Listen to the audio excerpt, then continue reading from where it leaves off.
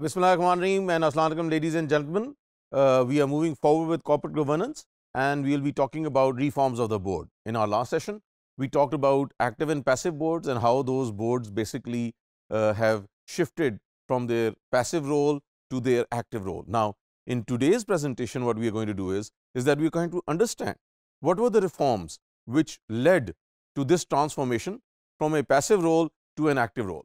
And that is what we are going to see, that how these boards structurally changed in such a way that from a passive role, they were able to gain a active role. Now, ladies and gentlemen, you are very much well aware that the Sarbanes-Oxley Act indicated that there is a risk that corporations lose faith entirely in boards as a central mechanism of governance and instead fall back on uncertain legal or external market mechanisms. So, when we see the Sarbanes-Oxley Act, then we see that this basically came in and this was basically promulgated because what was happening is that the corporations were losing faith in the boards. Why? Because the boards were passive, the boards did not do any meaningful activity within the corporation. They were basically ceremonial. They would just come for meetings, take pictures, talk about different things, endorse the plans which were submitted to them, basically endorse the chief executive officer and move forward. Now, with such boards, then these boards were just a major expense and a major time consumer for the different corporations. That's why they were losing faith in it. And they were doing depending upon uncertain legal or external market mechanisms, like hiring very highly paid advisors, like hiring consultants, like going to different corporations for third-party interventions. Now, all of this was happening because the boards were basically redundant, the boards were basically senile, the boards were basically non-active, and therefore they had to depend upon different market mechanisms and other sources of wisdom, of knowledge and of input. Now, what we see is that in the forms of boards, the potential of face-to-face accountability on a regular and continual basis between executives and non-executives on a board of a particular company is very different to what can be achieved through a more remote disclosure and transparency to shareholders. So, what we see, ladies and gentlemen, is that in this whole process of reform, these boards basically were induced, were catalyzed, were energized to play a different role.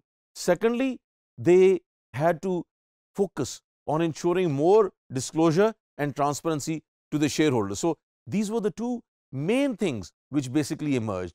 And the corporate reforms in the last 2 decades in the Anglo-American world has been to establish and increase the independence and powers of non-executive directors. So, again, rather than making them subservient to the CEO, they are more independent, they are more powerful, and a range of board committees which are composed of non-executives. So, again, they were augmented, they were reinforced with the induction and injection of new committees which would ensure a broader control on the organization, and these committees would be more subject specific and would be more division specific, and they would be giving very pertinent input of how those different major functions of the organization could do better in these very uncertain times. And that is the very essence of moving forward. And we know that in the most important ones are the audit committee and the compensation committee. They were established in the United States. And then the third committee which emerged is the nomination committee, which became a central component of the drive to make boards more independent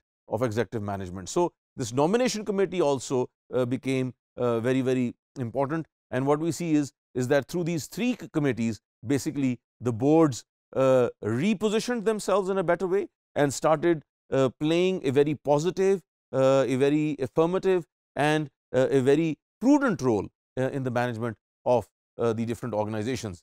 The introduction of the combined code in US has enabled reforms and improved disclosure in terms of the role of the board of directors. So, that is also a very important law, the combined code. And then what we see is that in the combined code, there are the following three committees which I basically mentioned earlier. The audit committee has been there always, but is a very important one.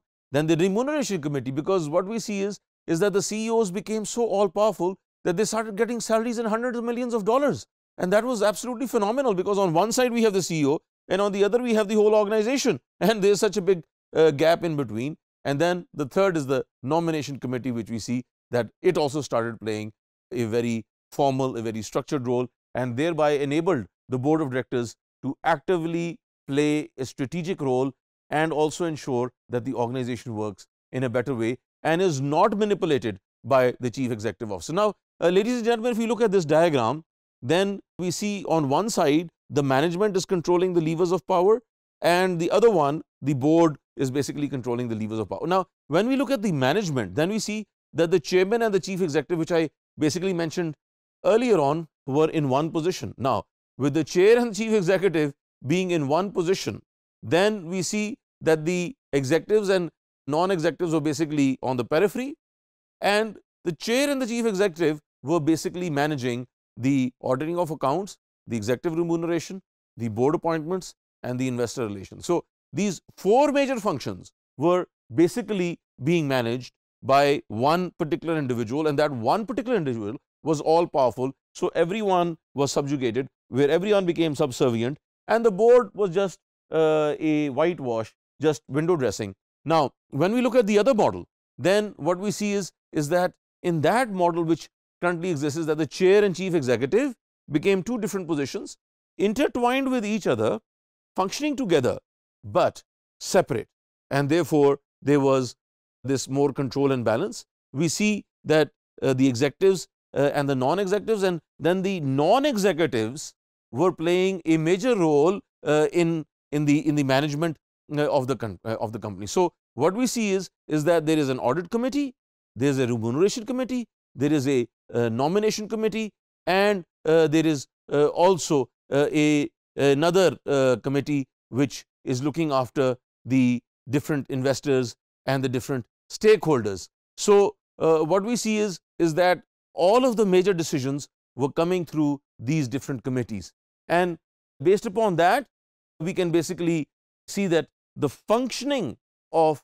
the board became more independent, became more intrusive, became more structured, and most importantly, there was cross accountability between the non-executives and the executives, and the role of the all-powerful chairman oblique chief executive officer was further divided into two positions, whereby this cross accountability would ensure that arbitrary decisions were not taken, that arbitrary functioning would not take place, and that it would not be a whimsical management, but would be a multi-tiered, structured, well thought out management, and resulting in better tactical deployment of the organizational human resource. So, that is how we see that different reforms basically emerged in the past 20 years, and now they are being followed across the world. Thank you so much.